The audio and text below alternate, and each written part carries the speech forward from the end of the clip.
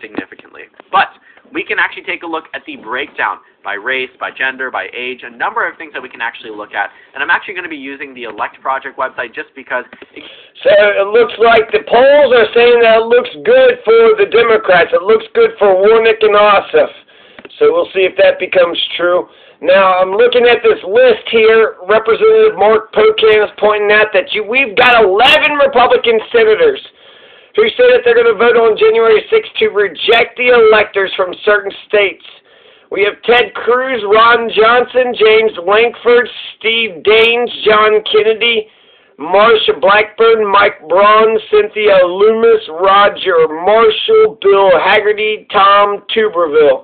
Those are the 11 Republican senators who say they're going to vote on January 6th to reject the electors from certain states. Here it says 2 House Republicans tell CNN that at least 140 House Republicans are going to vote against counting the Electoral College votes.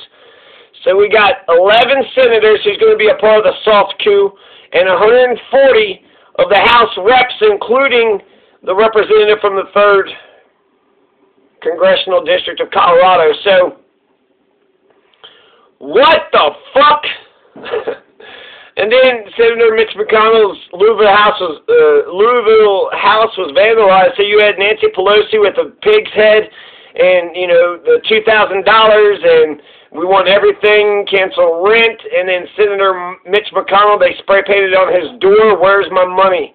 Where's my money?"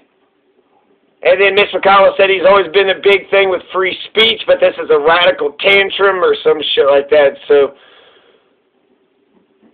I don't think it's a radical tantrum. The Republicans are trying to steal the goddamn election. They're still fucking throwing chaos and bullshit in through. Tomorrow is forced to vote, Sunday. The next day is Julian Assange. The next day is the Georgia elections. And then the next day is January 6th, when the House Republicans tried to steal the presidency. So, God, tomorrow is the, first of the 4-week shit week.